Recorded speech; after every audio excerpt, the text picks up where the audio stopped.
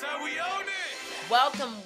Welcome back, family. It's Tamika D, Mallory. And it's your boy, Mysonne, the General. And we are your host of Street Politicians, the place where the streets and politics meet. Yes, streets and politics. That's what we do. And that's what we're talking about today. Streets and politics. As always. How was your week? It's been okay. A week. Out here, you got your little Carolina blue on. I have places to go after this show. Okay. That's all I have to say. Don't hurt nothing. Don't hurt them. Don't hurt them. My personal business. That's your thing. But I got things to do. I do go on dates. I just Listen. I just thought it's enjoy yourself, man. Stated. So after the show today, have a suitor that wants to date. There is a nice young man. Who asked me to go out to dinner, and I'm going to do that. Okay. But not before you... Oh, and I'm going to be nice when I get there because I've been drinking Jay's Elixirs. Now listen to me. Young black woman. Doing big things. And she came in here with some Hennessy and kiwi. And I don't know about none of y'all, but Hennessy and kiwi is a thing for me. It's the Hennessy for me. It's the Hennessy and the kiwi for you. Mine is passion fruit sangria. And it's a frozen specialty cocktail. This has Hennessy in it as well. Her IG is at JElixirs. That's ELIXIRS. Yes. And this is a real damn good drink. Yes, man. Listen, we like you stuff. Almost finished with yours. Yeah, I drink. See, we like stuff. So if y'all got something y'all want to give to us, you got a business, a brand, something, drinks, some food, some clothes. No, don't bring me no food. Some money. Don't bring me food. Don't bring me food. Oh yeah, because food. No, listen. I have two things that happened recently that I just said I just Lord can't. have mercy. This lady. The first is so thing is picky. that someone who cooks food, their friend got mad, which I don't believe in. When you get mad with people, you want to tell all folks' business. But I'm real glad this person told the other person's business because the woman is a chef and she, people love her.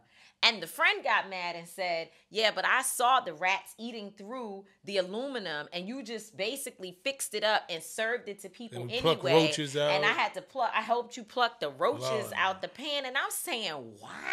That's one of them things that even if she lying, she could be right. So I just You're right. Exactly. You know what I'm saying? I can't. You could be right. And so that messed me up. And I think the person that I saw do this doesn't realize that it's a problem where you allowing your pet to eat off of the silverware that you serve food off of in your kitchen. And then you go hang out. But you know what it is? A lot of these people, their pet is their kid. Nah, I can't. Well, and I hear what you're saying because a lot of these people see their pet as a child. They don't see him as an animal or none of those things. That's true. So they figure, I clean the plate, I clean the silverware, so that it's good. That is the nastiest thing ever. I'm just trying to tell you. Now, you should. People is kissing their dogs in the mouth. Well, so what's the difference? If they kissing the dog in the mouth, why they not letting the dog lick off the silverware? I'm just being honest. But why would? But you let the dog lick off the silverware that only you use. Yeah, but don't the same invite people kiss to you your on the house cheek, and they kiss you on the cheek. They do everything. That's so nasty. It's so nasty, and that's why in my family, when we were growing up, we would go to people's house, and you know the storyline. Don't ask these people for no food. Don't ask them for nothing to drink. Get your ass in the corner, sit down. Don't say nothing until I'm ready to go. And my mother used to say, "Cause so and so nasty." I know for sure. So and so nasty. We ain't gonna eat nothing. You ain't gonna eat nothing when we go damn thing over here. Cause she nasty, and it's true. There are more people in the world who are nasty than not. I just want you to know. I mean, I would believe that. Yeah, people have catering businesses out there. Hygiene is not a thing and for everybody. And their home be nasty, and they want to cook stuff and go out into the world and there's people give it to other people. My mother used to call it nice nasty. You understand? They look clean and all that, and you go and you be like, these people is filthy. No, that's a listen. That's a thing. That's nice a nasty thing. is filthy. You got a lot of girls. I try to talk to my son about it all the time. You got a lot of girls. You see them outside. They in their bag. They looking good. That thing is put together. They wash that stinking thing when they get ready to go out and meet a man. Their house is nasty. Okay, they don't wash their bed sheets. I call my son. He lives on his own. I call him all the time. Did you wash your bed sheet? He's like, Mom, I wash my bed sheets. Why? Because you've been making me wash my own bed sheets since I was 9, 10 years old. But there are people that don't wash their stuff. They don't wash their towels, and they just nasty. And I have a problem with the fact that you want me to eat food from your kitchen that you done let the dog, the cat, or whomever else lay on top of it, eat out the plate. Now, one could say, as pushback, that you go out to a restaurant and eat off of a fork and a plate that has been used by thousands and thousands of people. But you know what your girl does. May I have the plastic, please? Do you have plastic? Can I have a plasticware? This is true. You know. So, anyway, but a lot of things happen. I mean, first of all, Jay-Z, wow. Like, oh, they're going to say, y'all with Jay-Z, Rock Nation, they brought your soul. You want to talk about Jay? Listen, man. The man keep making good moves. The man is out here. The man keep making business moves, man. And we know firsthand what he's done for this movement, how he supports silently. A long time. For a long time. So, listen, I have no problem with saying Shout out to Jay. Shout out to the GOAT. You know, the greatest of all times. He showed you how to take it from Marcy Projects to Billionaires Row, man. And you just can't And the complain. crazy thing about it is that what people don't understand is that you can actually pick up the phone and call Rock Nation and get somebody on the phone who is willing to listen to any issue. Yeah. You can tell them anything. You can call and say somebody got killed, and the next thing you know, they ready to put billboards up. They ready to spend money. Do you know how much it costs to buy a page, like a page in like the Washington Post and the New York Times? They do that all the time. You know what's crazy for me is how many people, like just black people in our community, do we see reach a level of success that Jay-Z has and tries to do something positive that people don't tear down? It's not enough. He doesn't do enough. No, but he doesn't do it right. But who is doing right. like who is the person that they saying, yo, this person is doing it right? Like that they didn't just tear down. Who is the person that you see that is vocal about, you know, things going on in our community, that just not saying, yo, I'm just getting some money and that's it. That vocal about things going on in our community, that have taken a stance against, you know, civil rights issues, for civil rights issue, against police, you know, reform, that have put their voice and their money where their mouth is, and that hasn't received some level of just anger from our community. Well, I guess all of them have, because I want to say we just celebrated the 94th birthday of Harry Belafonte, and I want to say Harry Belafonte, but then I think about the fact that I'm seeing it in real time, that now that he's an elder, that people are celebrating him. Now that he's ailing as an elder, people really celebrate him. But the stories that he tells of when he was actually using his money to help Martin Luther King and how the movement, he had to be silent in support. Some of his support. You know, some of his support, because he had to be the person that was revered in the public to be able to take his finances and then be able to support back the movement. You know, so it's really crazy when you think but you about never it. can do enough. You didn't do it right. You didn't do it. Never. Everything's wrong. Everybody's conspiracy, Illuminati. It wasn't on the left side in the morning. Exactly. You walked out on the right side. No. I put my hand over my eye. I told you this before. I don't know why you did that. I did a picture because the magazine that I was in, ID Magazine, that's one of the things that they do is like they cover an eye, and it's all about like the soul. Illuminati and I wasn't there. No, they said it was Illuminati. You Illuminati. I'm saying, but they got a whole. But where was I at when, you know what I'm saying? Because we work on. But when did they like recruit you? When do you go to the meetings? I wonder about that. Where do you like drink the blood and all that? The blood. You're supposed to drink blood and sack. Who's the sack? Like, what's going on? Tell me. I ain't never hear you had to drink no blood. Yeah, they say you got to drink the blood. I thought they get in touch with you and they kind of like tell you that you in their thing, and then something happens. So when do you go to the meetings? Like, you asking me? Yeah, I don't know. I'm asking you. I told you they catch you. You be doing stuff, your hands, and they said you in the Illuminati. I ain't been to no. Cardi's in the Illuminati too. So you could be. I never saw none of these people so you in the Illuminati, and you don't know.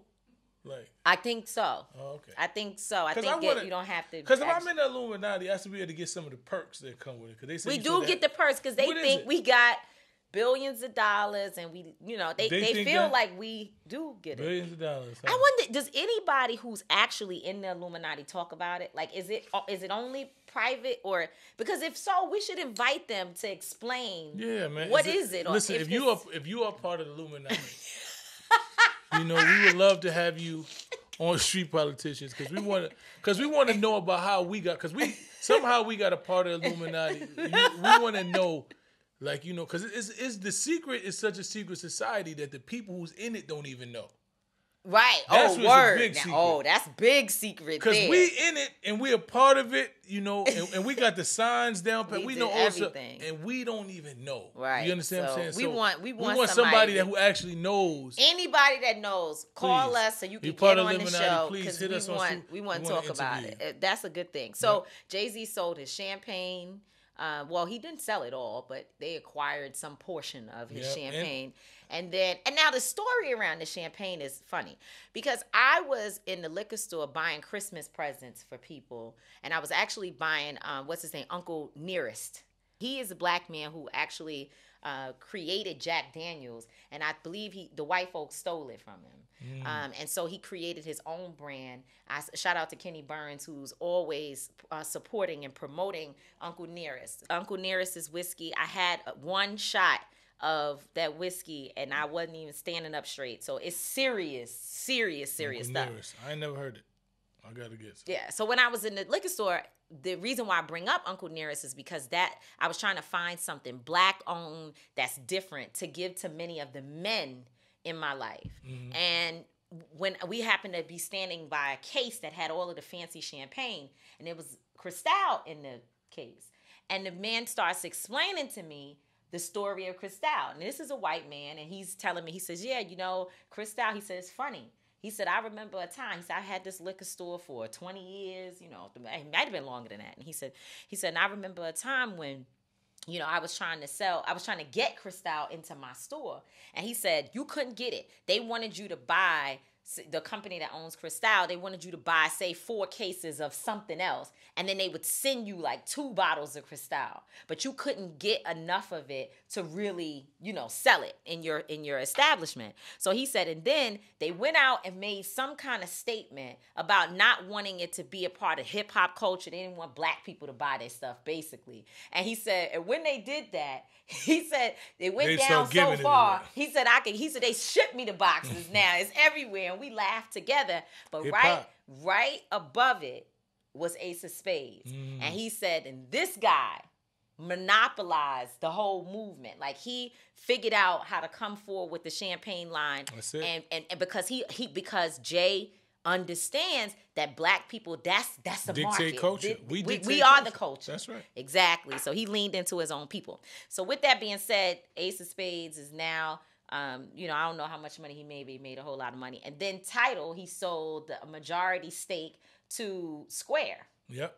Right? To Square. So Jack Dorsey, I think, owns Square. I think. See, these things I be trying to learn. Listen, man, you might be right. I might be. I believe you're right about that. I think I'm right. So now Square owns that. So he made some big business moves, and I don't know anything about Jay's business mind and how they operate.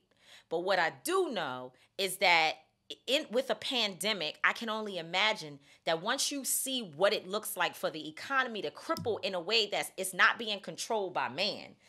Or it could have been man-made, but it's not at this point. The pandemic has gone far beyond what men can control, men and women can control. Yep. And so once you see how it can cripple underneath you and really shut down everything, and there is no hierarchy, or in with this pandemic it could touch anybody at any time. I'm sure that new business ideas and ways to operate had to come forward, and I think we all have to be able to operate from that space. We definitely do, man. I say that all the time.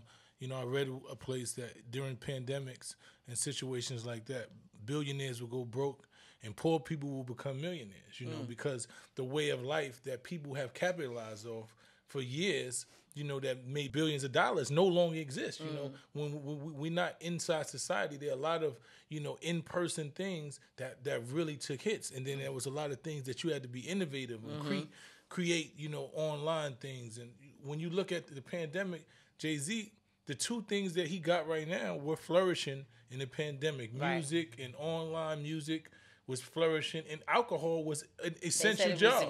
It was an essential job. Service. Alcohol was one of the things that never closed. So you got to think about, even though it's crazy, but when you're a businessman and you looking at that, you saying, yo, even in the pandemic when people couldn't leave, alcohol was one of the main things that continued to sell. I wonder how much of it made people do crazy things. A lot of it. But I'm saying it contributed to either making them do crazy things or calm them down. Because a lot of people were stressed, and when you're dealing with stress, a lot of people go to drugs and alcohol.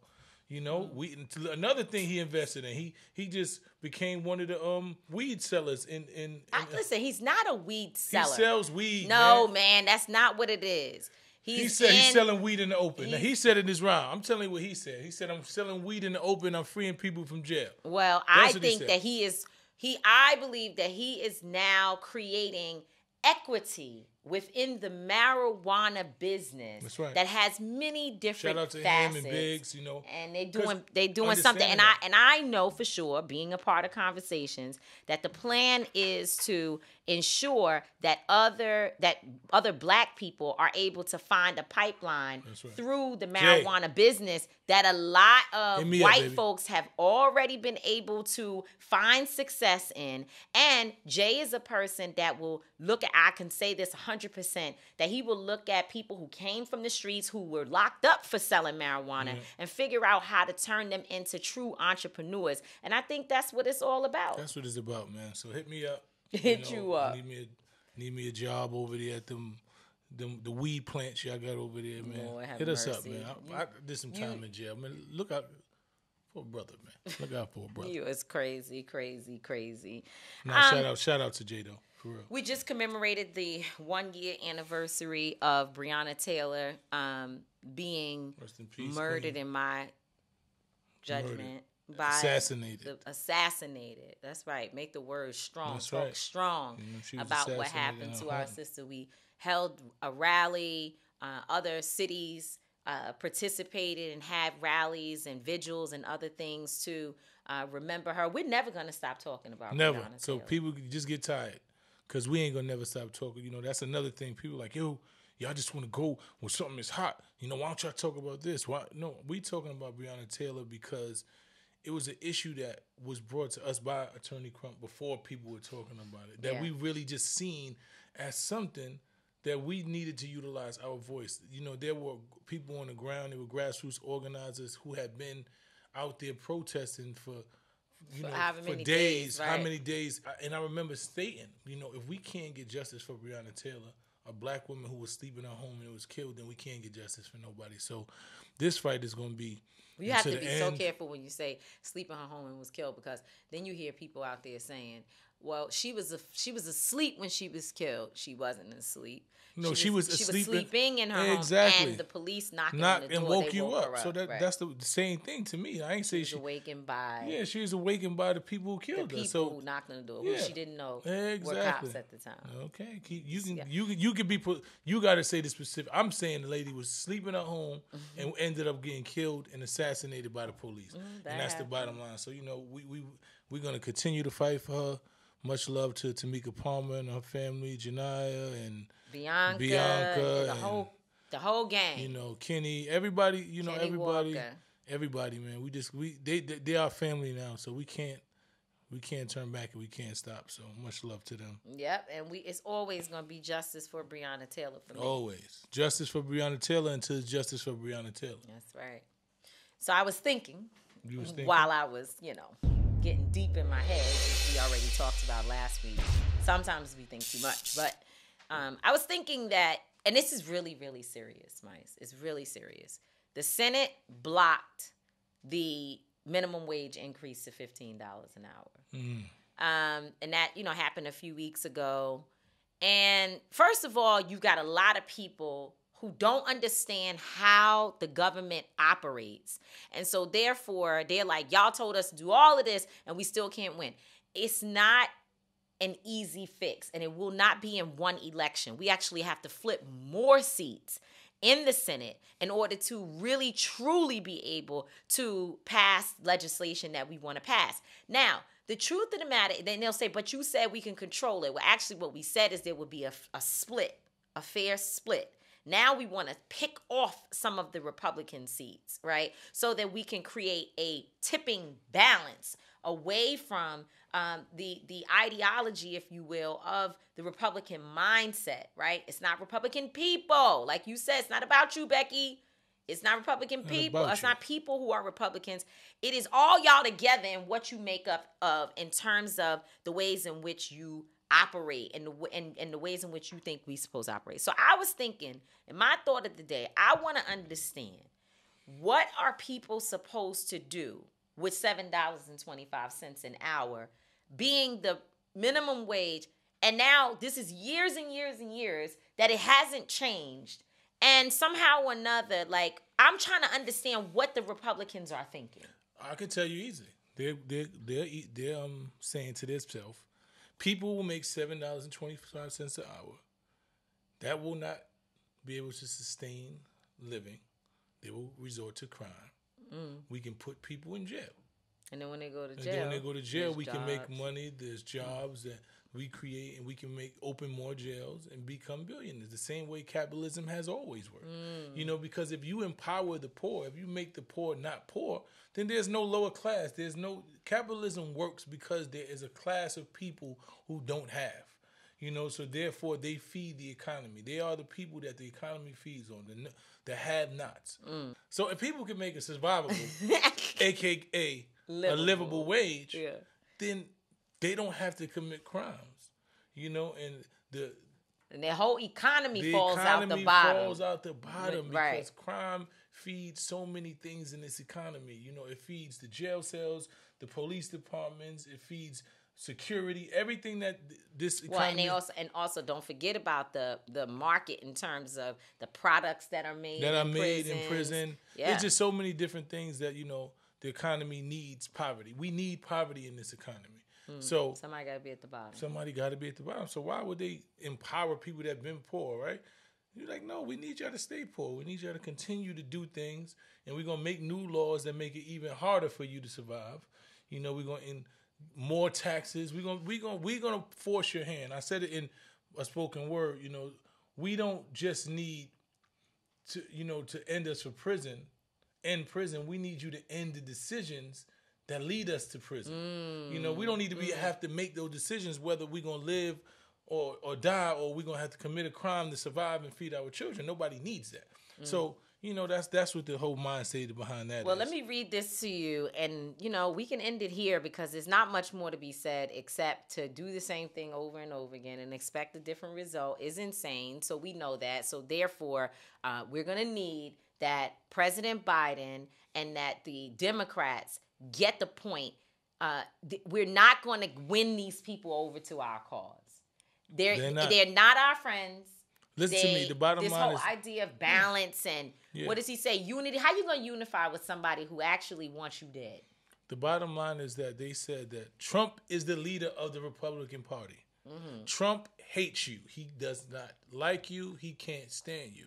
And he punishes anybody who sides with you. So all of these people understand that. So even the most person that you thought was cool with you, they do not want to go against the interests of the party and the party's leader. No matter what. No matter what. I mean, some of them have, but it's rare. Some of them have. It's very rare, and they've suffered the consequences. They've been ostracized. They've dealt with everything. So understanding that reality, Biden, you have to make real decisions. You have to utilize. No, I didn't. You can call him. I said Biden. Okay. You can call him President. I call Trump President Trump at times. I'm calling him Biden right now. You know what I'm saying?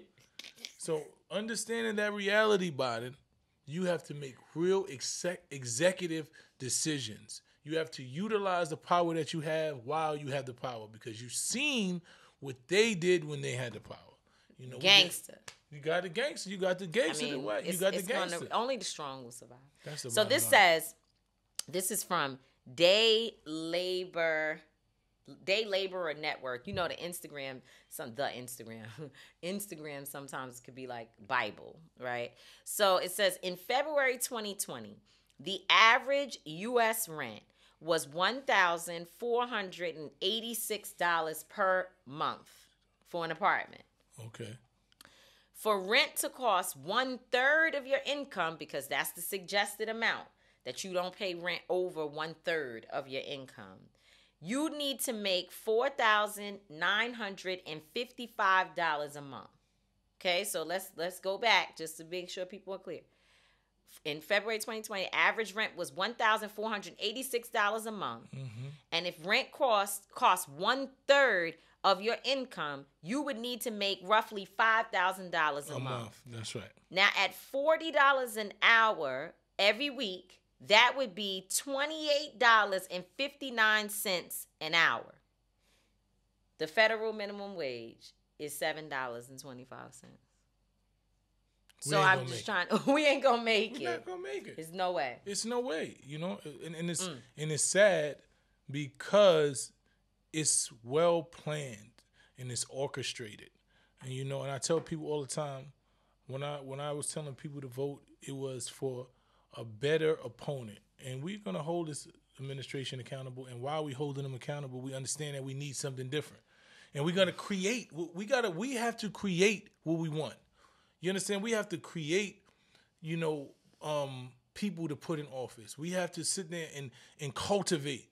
We got to cultivate our own body of people and make sure that we're putting ourselves in a position to win, because, where we are right now is just not going to, I'm not okay with it. I'm not fine. I'm not. No, you love Biden. You went and told people to vote for Joe Biden. That's what I did. He paid you, sold you. Paid me. You. And you was, you was such an advocate. You sold us into more problems. Because Trump was doing the best. Trump was really. He was it. He was the best president for black people. There really was some shoe shiners that was trying to tell me Trump was the best president that black people ever had. And all I want to say is that everybody can do something right, right? Even the worst person, they can do something right. But I'm just trying to understand, when you see folks running up the side of the wall, taking lives, and in fact, hanging nooses outside of the Capitol, the capital of the United States of America. These people decided that they were going to perform an insurrection, and you think that we need to continue to reward and enhance that behavior, and that somehow it's going to work out for black people? Yeah, good luck, buddy. You got it. You got it, buddy. Good luck. Not me. And now the streets is talking.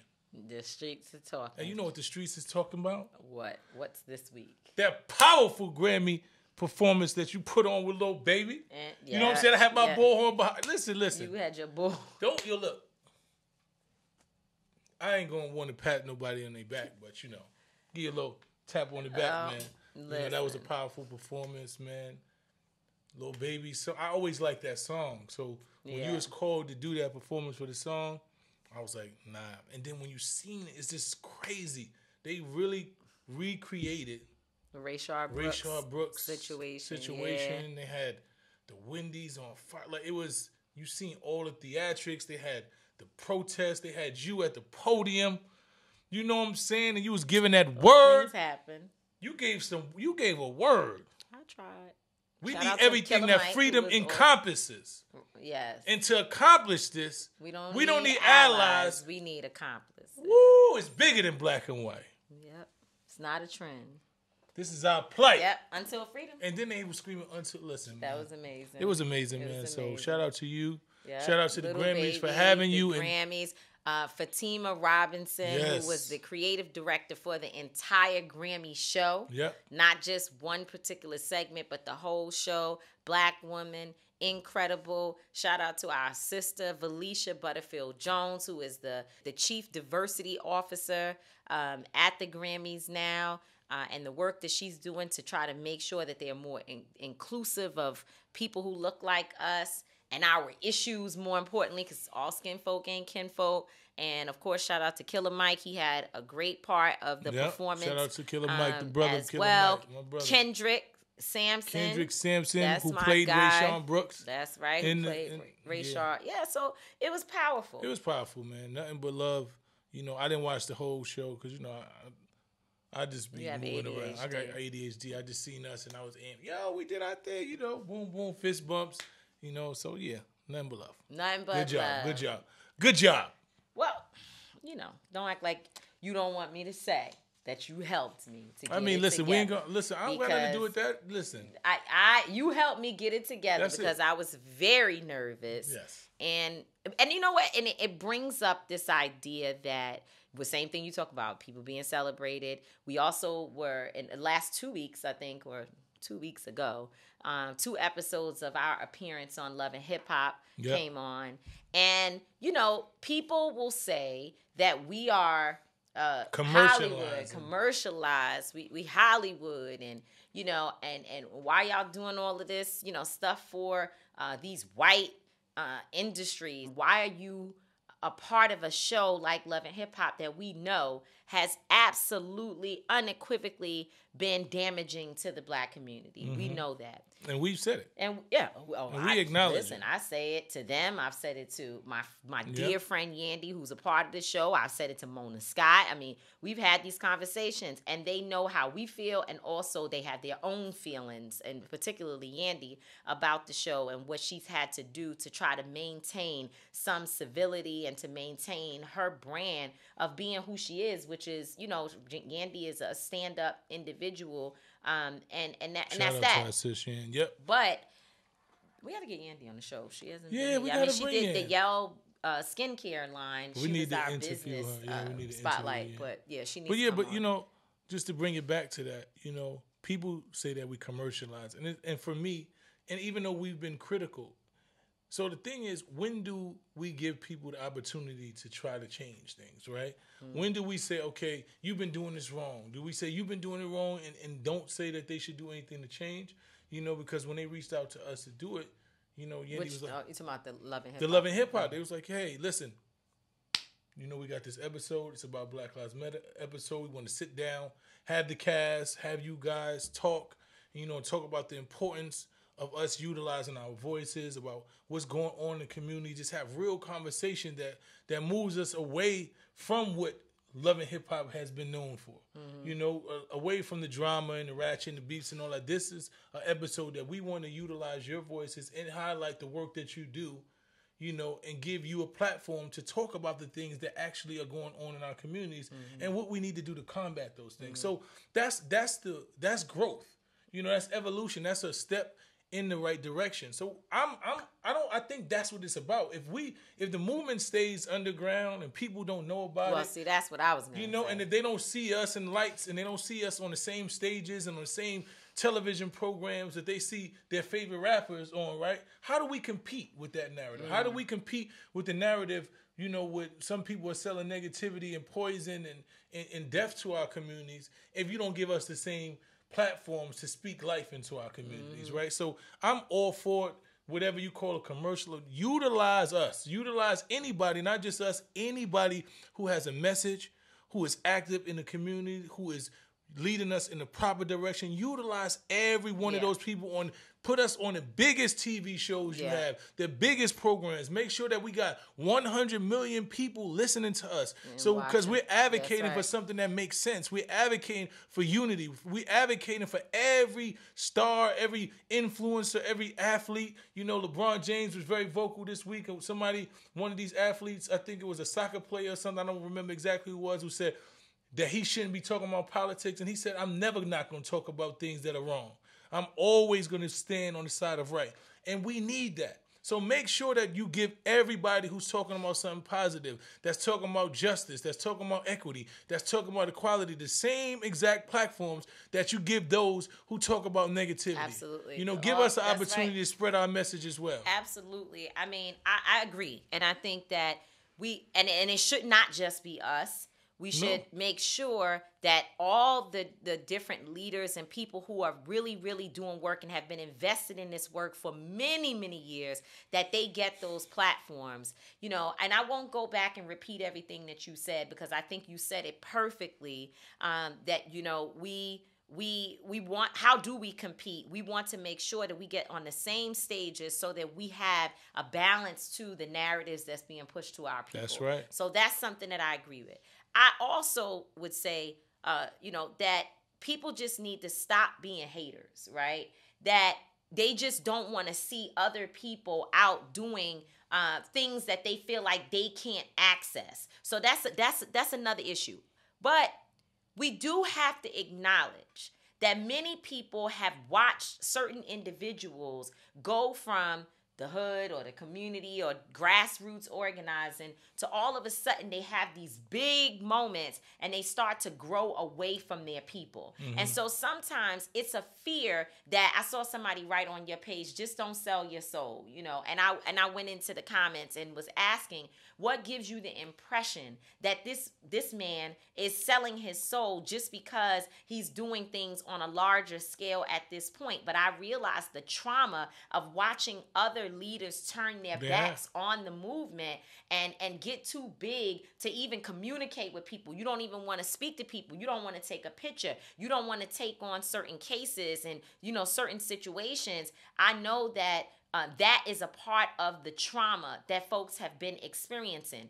But as far as I'm concerned, as long as I have breath in my body, I recognize that I didn't have to cut corners and dilute my message in order to get to where I am. That's right. In fact, I have been doing the work for many, many years and having a hard time getting people at this level to pay attention to my message. And the hardest speech I ever gave, where I said things that if I had to do it all over again and had to think about what was going to come out of my mouth, I probably would not have stated, right? I probably would have never talked about people burning down buildings, even though I didn't say I support it, but nonetheless, I referenced the idea that people need to stop asking us about rioting and things burning down when those corporations are not standing with the people and we are tired. So it was actually my hardest moment, right? The thing that people said was the realest stuff that ever came out my mouth that put me in a position to stand on the Grammy stage and have other opportunities. And it's a quick story. There was something else that I did that I can't really talk about, but there was something else that I did that's really, really big. And there was an issue with some of the employees and how they felt they were being treated by the brand that we were working with. So they came to me, they found me online, they sent me a DM, and they said, hey, we want you to work on this. And my manager, Toya, found it. She saw it. She sent it to me. She said, how do you want to approach this? I let her know, I will not show up to set until this situation gets dealt with. Because whenever Black women and sisters reach out to me saying, this is an issue, something that, we're not being treated fairly, and we need you to look into this. And even though the brand came back with a response that made sense too, right? With the brand's response and their sort of defense, if you will, made sense as well. But I took a position that I would not take the job if they didn't do something to correct whatever was happening. And what they ended up doing, called integrity. And what they ended up doing was bigger than what was even being asked for, because the brand had an opportunity to sit back and see, okay, here's a moment where we can make change in real time. One of these days, we'll have the opportunity, along with those women, to tell the story of what happened. And it's something, you damn right, I'm proud of myself for being willing to stand up, regardless of if it meant that I was going to lose opportunities. But I'll say this, and I'll be done. And this is some real stuff that people need to understand. One of the things that made it possible for me to say no is that I was not financially hurting that I needed to take the job. And that's because I have all types of other things that I'm doing. And shout out to my brother Charlemagne, who has ensured every step of the way that he finds speaking engagements for me, helped me get a book deal, helped me with different things, so that I wasn't in a situation that when this opportunity came up, it was the difference between me paying my rent or not. And because of that, I was able to say, well, I don't need it. So, if y'all can't get it together, then I don't have to do it. That's important when you think about your leaders. You think about Black media. You think about all of these people. That's why when you talk about $90 million and you said it ain't enough. Even though we ain't got it, because the bottom line is if you want leaders to speak on your behalf, they have to be financially stable. They have to be able to pay their rent regardless if you blackball from every organization. Right. Because you have to be able to, from everything, right? Because they will blackball you. They will make it so that you can't make a dime if you speak outside of what their interest is. Yeah. So if you really want leaders, then you definitely should financially stand support up them. for Don't let nobody stand with them. What you're doing, when people say what you're doing with the money, what I'm doing with the money is, what you should be doing with the money is making sure that you invest in the communities you come from, you invest in the future leaders, you invest in the grassroots organizations, you invest in everything that we want to see in our beloved community, but you also invest in yourself to make sure that you are independent of any corporation or entity so that you can hold them accountable and you can tell them to go to hell at any time that they are not invested in the interest of the people. On that note, let's invest in women-owned business. Women-owned businesses. That's right.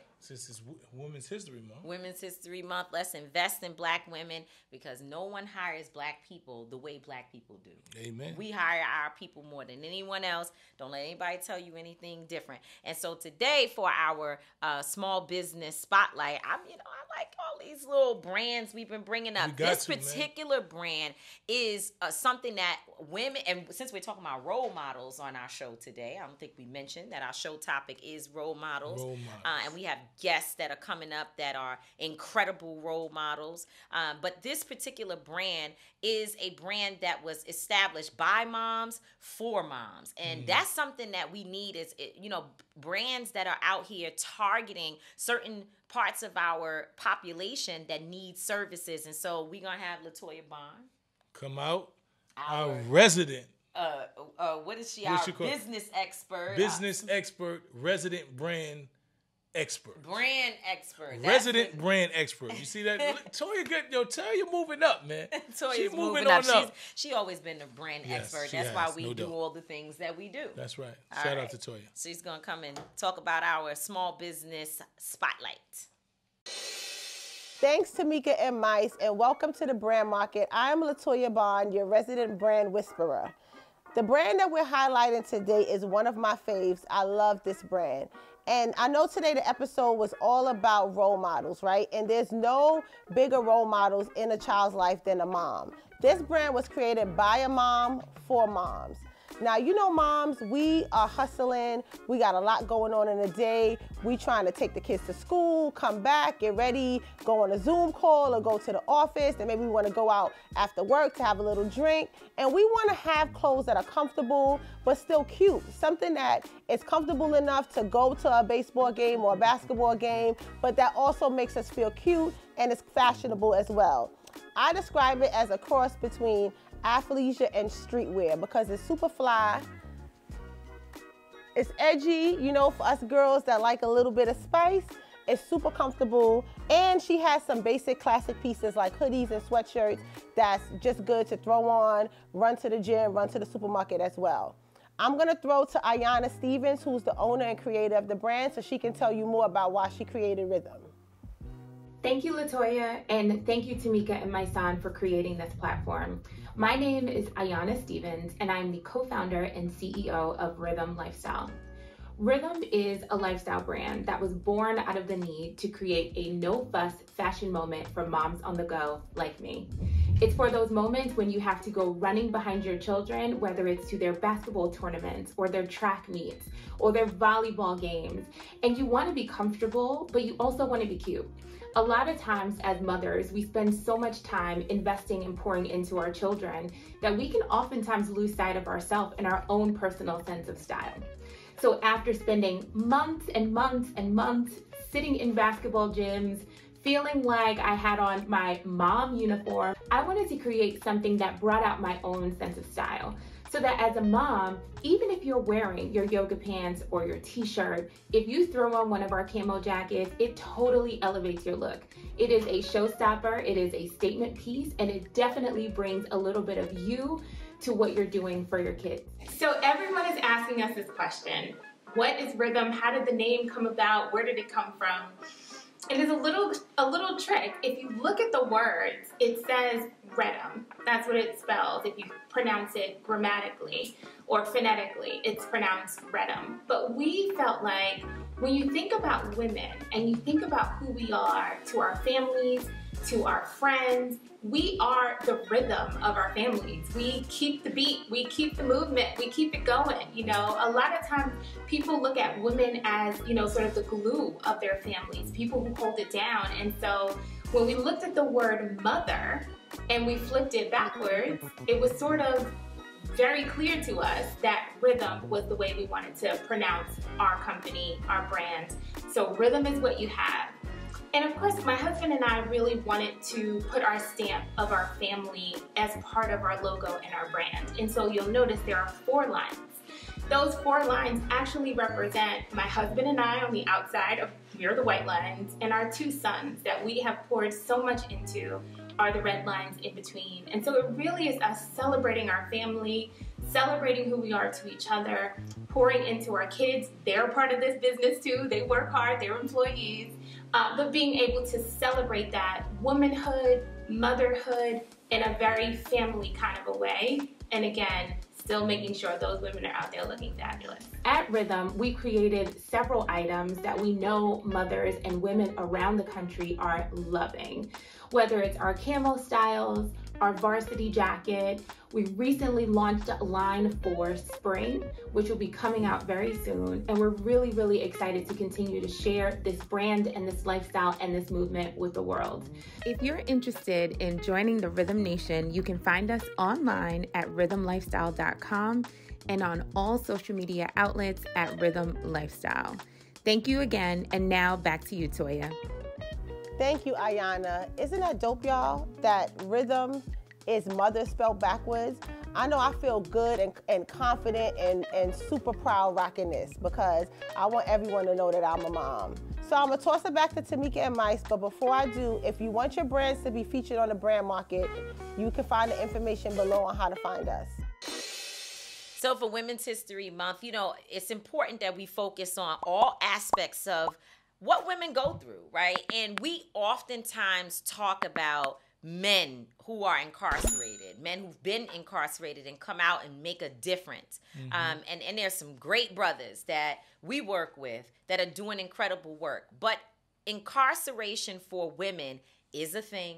It is. And in fact, women are the fastest growing population of those being incarcerated. And oftentimes, black women. And oftentimes, I wonder about Latino women as well. I don't know. We have to ask our next guest about that. But oftentimes, women are overlooked. There are times in life when people come to me and they challenge me about things that I have said or as you said, but with respect. Because to be clear, if you disrespect me, I don't hear anything you said. The whole wall is down. I don't hear you. I don't have to respond. There's a guy that comes on my page every day and he tells me he has the solution for racial justice. He has the solution. He knows exactly what needs to happen. But he has disrespected me on my page and also in other spaces where I've seen him so many times that I told him that I will not be the one to take that solution and work on it. So if that's what's going to solve the problem for black people, you got to find somebody else to do it because I don't care what you have to say because of the way I've been treated. And I think most people feel that way. Maybe I need to grow up, but I'm not there yet. No, God ain't through with me yet. It's still a work in progress. Still working on me too. But I have been challenged about my lack of knowledge or, lack of advocacy around certain issues.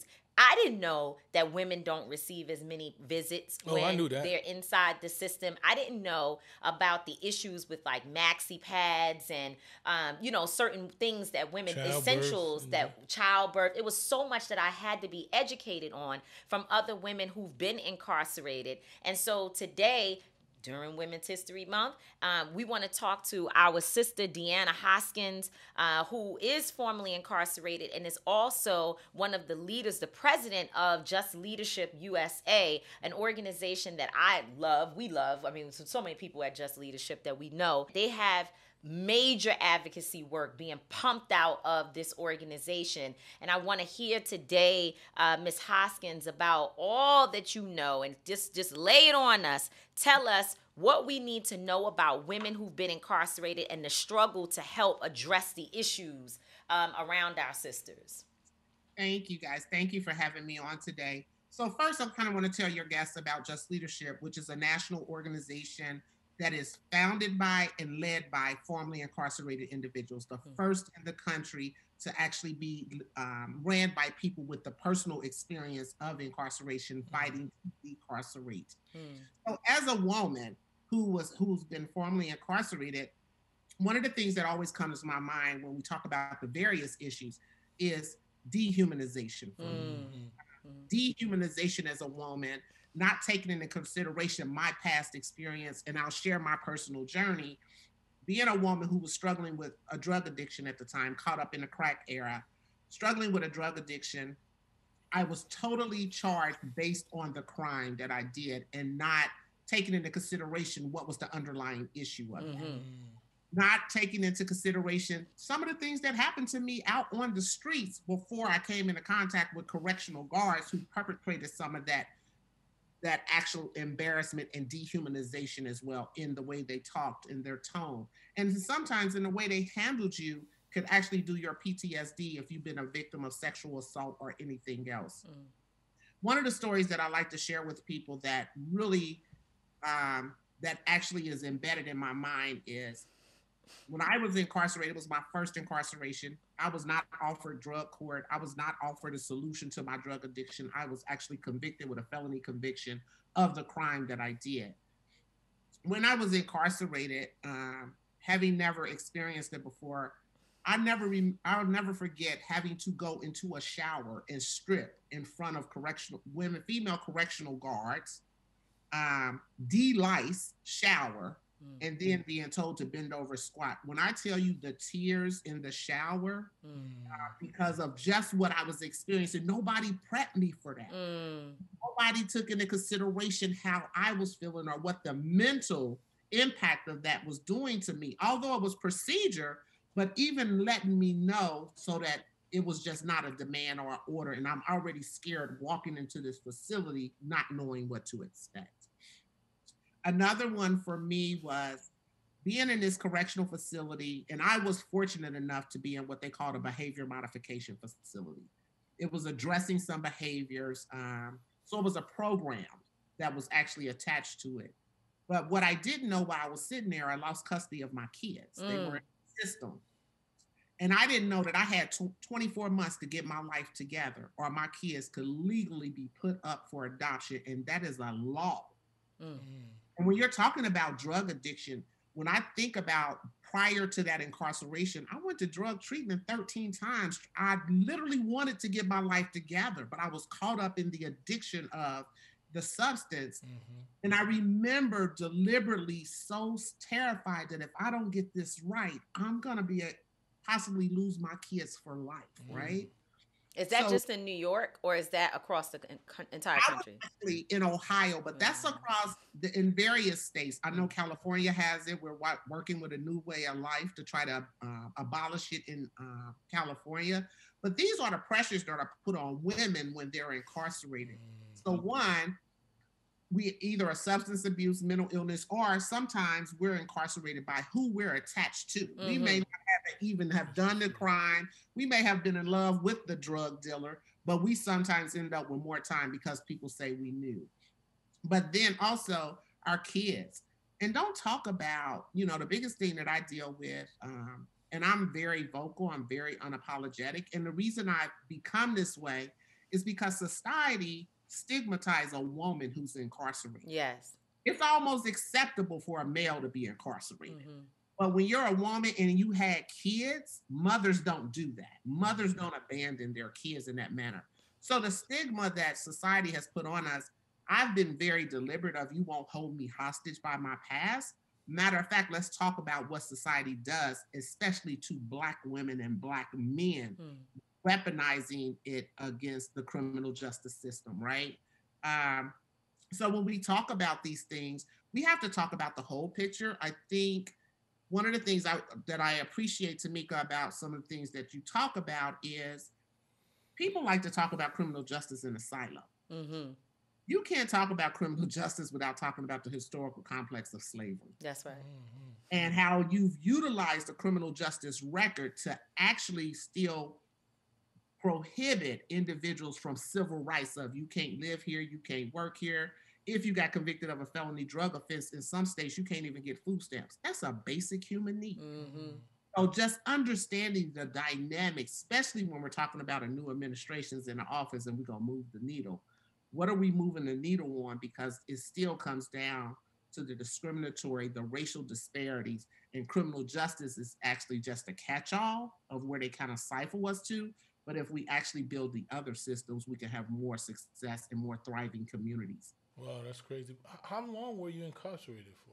I did 6 months in the behavior modification program, but I did 5 years on community supervision, which was just incarceration. Yeah, that's definitely incarceration. Talk about the 2 Million Voices campaign. What is that?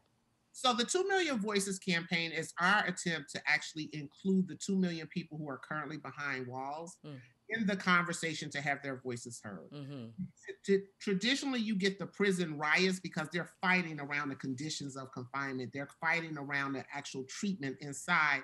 So how do we start allowing people to hear their voices? Most people drive past a prison, but they never know what goes on inside or behind that wall. Prisons are the best kept secret. Everybody knows about them, but they don't understand the horrors that go on. So when there's a riot, they always want to say, well, why are they rioting? Why are they killing? They're actually fighting for the mistreatment that's going on, the actual conditions of confinement. Just take COVID right now. The fact that individuals are actually inside a correctional facility, but society is paying attention to COVID, but we've been dealing with disasters all the time. Hurricane Katrina, Hurricane Ike. People were sitting in their cells in flooded cells with feces running around. If the electricity goes out, the cells can't open. We just had an ice storm in Texas. They were sitting in correctional facilities without heat. They couldn't even cook in the kitchen, and the commissary was still able to profit off of them to sell them prepaid food during the time the state couldn't meet their nutritional needs. My God, selling them food. Yes, selling them food. They still had to fund funds on their commissary. So we did a campaign trying to put commissary funds on people in Texas' account so they can buy prepared food. But why are we, when the state is responsible for you, when the judge sentences you, he's sentencing you to the custody and care of the state. Meaning they have to meet all your needs, whether it's medical, nutritional, or anything of that nature. And here the state was handicapped, but the state still allowed the for-profit industry to actually benefit at a time when people couldn't even eat inside a Wow. So 2 Million Voices gives voice to the people who are currently incarcerated. That's another issue that I have been explained, that oftentimes we talk about the formerly incarcerated and we don't often include the currently incarcerated in their own advocacy work. In Parchman Prison, with what we dealt with there last year, it was the prisoners or the incarcerated individuals who were the ones to help lead us in terms of explaining what was happening inside the prison and also being willing to step out. I was nervous for some of those brothers. I was nervous that they would be retaliated against, but it got to the point that the conditions were so bad and so many people had died that they were prepared to stand up for themselves, and they were ready to join the lawsuit that Roc Nation and Jay-Z brought against Parchman Prison for the inhumane conditions. So we do have to make sure that we give voice to our brothers and sisters who are inside, locked in the system. If the young men or the people, the men, it was men, in MDC in Brooklyn, when we dealt with the situation there, if they didn't figure out how to bang their cups or whatever on the wall to make the noise that they made, and that was how we would ask them every morning. It was freezing cold, to your point, right? They didn't have heat. They didn't have hot water. They didn't even have electricity. And every morning when we wake up, because when we woke up, we were sleeping outside the jail with them. When we woke up in the morning, we would ask them, did you eat today? Did you get the blankets? And the way that they communicated, again, being advocates for themselves, was to begin banging on the wall. And we could hear them banging on the... Yeah, it was you know, being formerly incarcerated after serving 7 years myself, I identify with so much of the things you talk about, and I've heard, you know, so many different situations like yourself, because I have a lot of friends who are formerly incarcerated. You know, how do people get involved with Just Leaders? What do we have to do to get involved? So people definitely go to our website, sign up. We have a text messaging service. Just text JLUSA, and I'm in to be connected. But definitely, we really want volunteers, because what we do with our 2 million voices, we literally try to write handwritten letters as our volunteers, because nobody understands the importance of a handwritten letter when you are incarcerated. That's right. In fact, everybody don't get mail. Ooh, that's one of the biggest things in the world. Yes. I know people that will come to you get mail and they just want to read your mail because they don't have any interaction with outside. You know, that's one of the forms of trauma and mental issues that we deal with. When you're incarcerated, you're so disconnected from society if you don't have a strong unit outside. You know, so I used to have friends that I used to let them just read my mail, and they would just come to us and read the mail. And some of my friends, you know, because I was in the hip hop industry, so they'll be talking about music events and it'd be from different rappers and things like that. So they would just really just enjoy that. For days, they'll read the same letter, man. So, you know, that's very important. Very important. It is. So we ask volunteers to please help us. Just a handwritten letter. You don't know how it changes a person's life in any day just to get that one piece of mail. Amen. Thank you so much, DeAnna Hoskins. We appreciate the work that you guys are doing over at JL USA, Just Leadership USA. You guys are a national organization, so people can go to jlusa.org to learn more about how they can get involved. And as you said, what's the text number again? I think it's 58233. 58233. Text I'm in. JLUSA, I'm in. And folks can get information about how they can get involved. Thank you for being with us today. Thank you for your sacrifice. Thank you guys for having me. I appreciate it. Thank you so much. We appreciate you, Queen.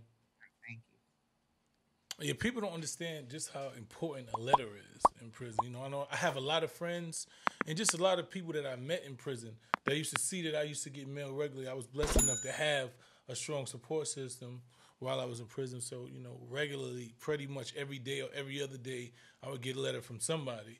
And people would just walk by my cube and be like, wow, you got another letter? Who's that from? Who's it from? And then you tell them and they be like, word, what they say? Did celebrities write you while you were inside? Yeah, it was a couple of celebrities that wrote me. You know, Mace wrote me a few times. My boy Jay Mills, Vado, Buster wrote me a letter. It was a couple of dudes that wrote me letters while I was incarcerated. I can't remember everybody, but there was a lot of people that just wrote me, and it was just fans. Sometimes it was just fan mail. People that I had never met that just, you know, was like, yo, I'm a fan of yours or whatever. So I would just read my letter out loud sometimes, and just have people surround my cube. You know? And they just enjoyed. They would come like, yo, who wrote you today? What they said. You know, and women that y'all don't even know writ you letters. They just find out your information. They write you letters, send you pictures. Lord, the pictures. Send you all types of things. You know what I'm saying? So it really was a form of survival. It was a form of survival, especially when you're in a maximum security prison and you only go out for rec like 2-3 hours a day. You know what I'm saying? So you in the cell most of the time. So you wait for that mail call, and they come by and they walk by the cell. If you got mail, they put it on your gate, and it's like one of the highlights of your day. If you get that mail, if you get 2 or 3 pieces of mail, you're just like, wow. You put your headphones on, you read the letter. You know what I'm saying? You recreate whatever they saying. So what's the best way to write the letter? Like, what types of things should people include? Because, you know, first of all, JLUSA is asking us to write letters to people we don't even know. So that's one. And then also, if you don't really write all the time, or if you've never really sat down and actually written a letter to somebody who's in prison, what do you do? Like, my brother was locked up for most of my teenage years. So I know what it is and I saw my parents, they did a lot of writing to him back and forth. I was responsible for going to the store, buying canned goods of clams, shrimp, soups, this and that. I mean, the things he had, I was like, and I was only like 13 years old, and he would call me on the phone and be like, boo, These are the things. Get you a pen and paper. And I had to write down. He wanted clams. I didn't even know they sold clam, shrimp, spam, in the can. Octopus. But what's the other? Sardines, tuna fish. I would have to go buy all of that stuff and get him a box. And shout out to Derek. What's up, brother? I know you somewhere watching us. And get him a box and send that stuff. But I saw my family members particularly writing letters. So what does the letter look like? How do you think people should start the letter out? Well, it depends on what it is that you're doing, who you're communicating with. You know what I'm saying? A lot of times, if you don't know the person, what you want to do is sort of, hey, my name is such and such. I'm just writing because I know what you're going through. Try to give them some current events. Give them a little understanding of who you are. This is what I do. This is what I'm into. I got a job. I'm working. I just wanted to reach out to you. And then you create a dialogue. It's just like meeting somebody. You write an introductory letter. And then the person writes back and say, well, I'm glad, and they start asking you questions, you know what I'm saying? So you have to choose, because it's good to write letters, but then you don't want to get too intimate with somebody unless you're trying to get intimate with them. But what if unless you're trying to get unless intimate. You're trying to get but intimate. What if, but should your letter, you don't want to make your life seem so great to somebody who is incarcerated. How much is too much of telling them about what you're doing and what you have and, your experiences? Because you said that you want to help them recreate life. Yeah, and exactly, that's what I'm saying. So you have to, it's like any conversation, right? When you know how much information you want to divulge to anybody. So if you meet somebody and you figure they're trying to meet you or know you, if you're trying to just have a platonic friendship, then you have a platonic conversation. And and when they try another way, you derail it and you bring it back to the situation. So you always stay on point of what it is that you're doing, you know what I'm saying? Because a lot of them are lonely. They don't have women in their lives, you know what I'm saying? So if you're a woman and you're writing to a man and you're communicating with him, you got to be aware of what it is that you're doing. Where's the line I'm drawing? You understand what I'm saying? And they'll respect the line because they just want the communication. So they won't go over a line that you don't cross.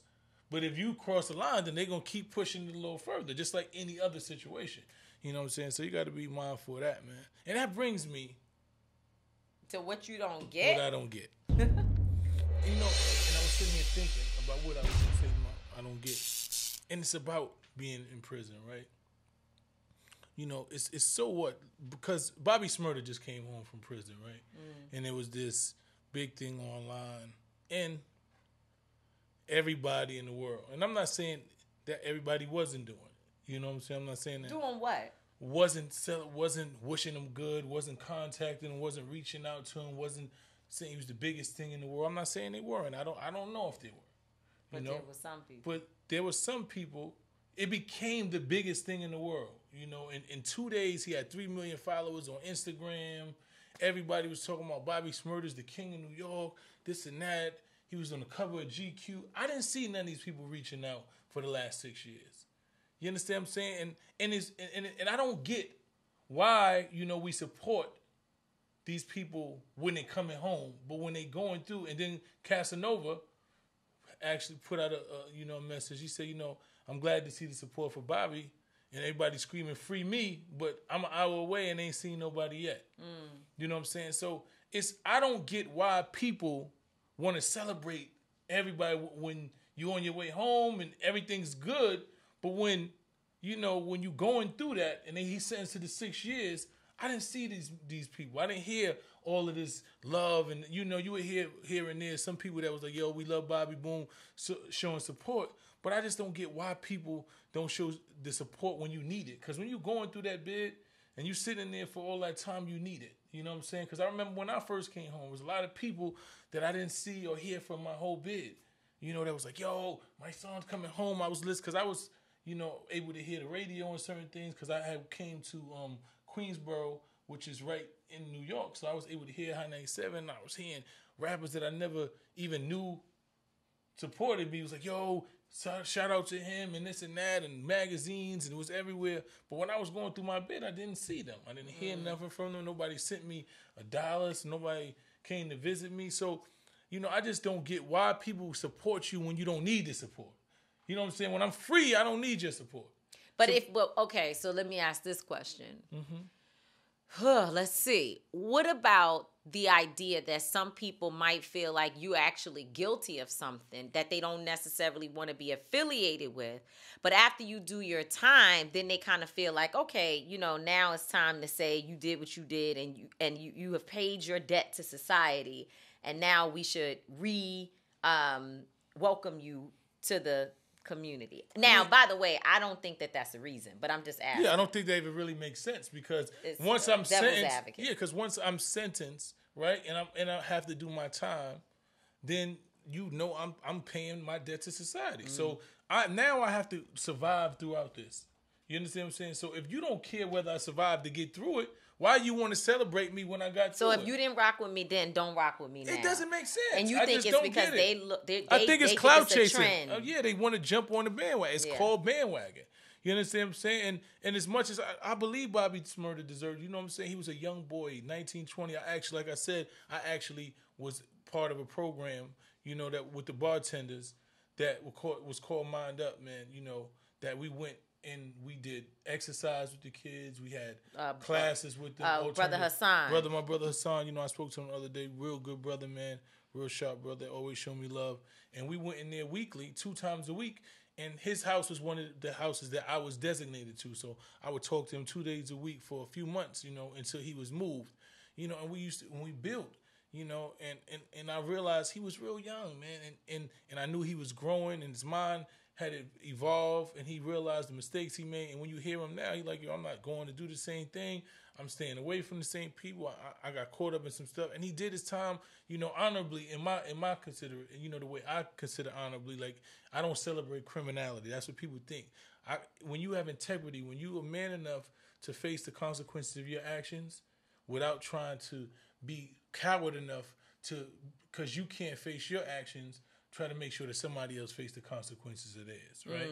And not only did he do that, he was willing to take more time so that his friend would be able to come home. You understand what I'm saying? Those are things that I call integrity and I call honor. And you move and you take that and you deal with that and you evolve from that. So I believe he needs to be celebrated. I believe he needs to be respected. But it's also about encouragement. Exactly. You need to be encouraged, because you need somebody to say, yo, you did your time, you did this, and we want to show you that you can come home and be successful. And we're going to make sure, like I put on my post, everybody's celebrating Bobby. Just make sure that you protect him, that you don't be around him and put him in a situation to where he can lose his freedom again. So let's not celebrate him and then have him around situations and have him around people that don't have real love for him. So once again, I support him, and I'm happy that people support him, but I just don't get why people wasn't Ben doing it. Why wasn't wasn't Ben? Wasn't Ben? People wasn't Ben. Wasn't Ben? He wasn't Ben. But I will say though that I saw in the comments as Teslin was talking about, someone tried to challenge you like, oh, well, why all of a sudden you praising them or whatever. I call it upliftment, but they might use the word praise. And you said, yo, this is not new for me. Like, I actually have been inside Rikers Island working with this young man for a period of time.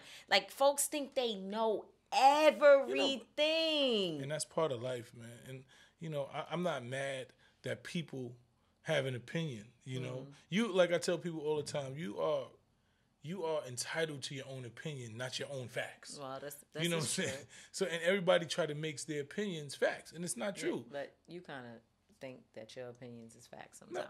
My opinion is based on facts. It's based on situations that I can point to and give you points. You just can't give me an open-ended opinion that don't have nothing to support it.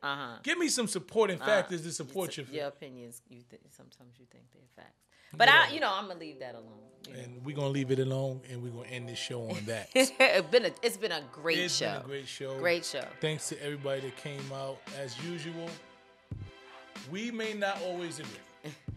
Tamika will not always be wrong, and I will not always be right, but we will both always be like that. Yes. Salute. See you next week. That's how we own it.